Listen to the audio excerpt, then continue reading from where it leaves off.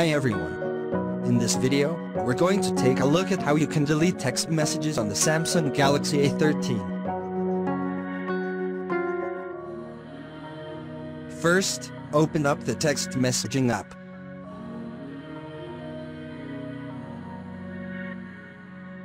Now in here, if you would like to delete the whole text conversation, you can touch and hold on this conversation, and then tap on the delete button.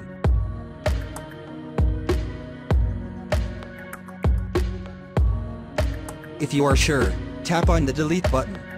Otherwise, tap on the cancel button. Now this will allow you to remove the whole conversation. Otherwise, if you open up the text conversation, in here, you can delete individual text messages. Simply touch and hold. Once it is selected, tap on the delete button at the top to delete a text message.